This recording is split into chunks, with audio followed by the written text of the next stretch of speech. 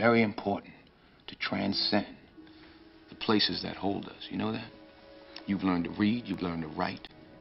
Writing is, it's magic.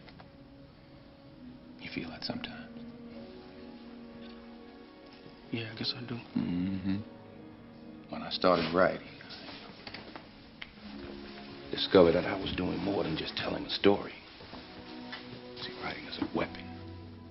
And it's more powerful than a fist can ever be. Every time I sat down to write, I could rise above the walls of this prison. I could look out over the walls all across the state of New Jersey. And I could see Nelson Mandela in his cell writing his book. I could see Huey. I could see Dostoevsky. I could see Victor Hugo, Emile Zola. And they would say to me, "Rubin, what you doing in there?" And I say, "Hey, I know all you guys."